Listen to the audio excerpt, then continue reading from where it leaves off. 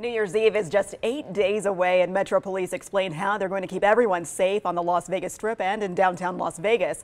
Well, first, you are not allowed to bring any coolers, your backpacks, or glass bottles to the Strip or downtown. And you can expect to see a lot of officers, troopers, the National Guard, and other law enforcement officials out there. And they're going to use large vehicles to block roads. Road closures will start at 5, and no cars will be allowed on the Strip by 6:30. As we stand here today, there is no known specific credible threat to Las Vegas.